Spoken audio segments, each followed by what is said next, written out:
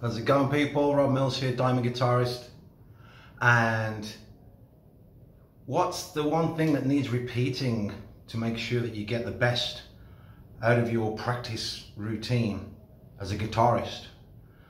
I would say, and this is something I always encourage all my online students to do, you gotta split up your practice time into constituent parts so that you're covering all the bases. You know, if you're just sort of like noodling and not really focused, you're not writing stuff down, then you're going to be sort of chugging along much slower than somebody who's organized and is writing stuff down, who's got like a written practice routine down, maybe up on the wall in your bedroom where you practice. That's what I used to have, and it just used to perhaps say, like, you know, I mean, back in those days I'll be practicing like, you know, between 6 to 10 hours a day.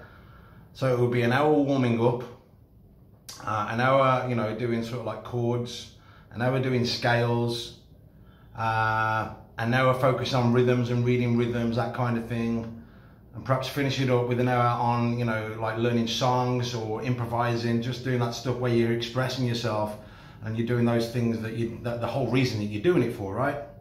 But you've got to put the work in first. You know, learn your scales, learn your chords, learn your modes, learn how to be a good rhythm guitarist and learn how to read rhythms, or do some ear training as well, you know, playing the scales and singing on the scales. So all these kind of things. So if you're the kind of person that's only, say, got an hour a day to practice, you can go first 15 minutes warm up doing your chromatic scale, those kind of things, you know, technical exercises. Then you can do the next 15 minutes learning new chords, chord progressions, chord theory, looking into chord theory a bit deeper.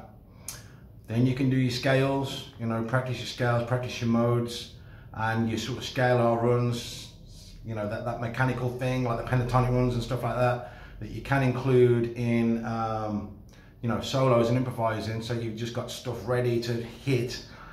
And then again, the last 15 minutes, you know, learning your songs, your new riffs, or you're learning a whole album, or just improvising, putting a backing track on and improvising. So you're just expressing yourself. And of course, that last session, if we really get into it, might end up being like longer than 15 minutes, which is great, obviously. So if you're practicing 2 hours, you're going to do 30 minutes each of those sections. So keep it quite simple, and those things are going to change over the period of time. That, you know, over a period of a few months, those things are going to change as you go, depending on where you are and what you want to do.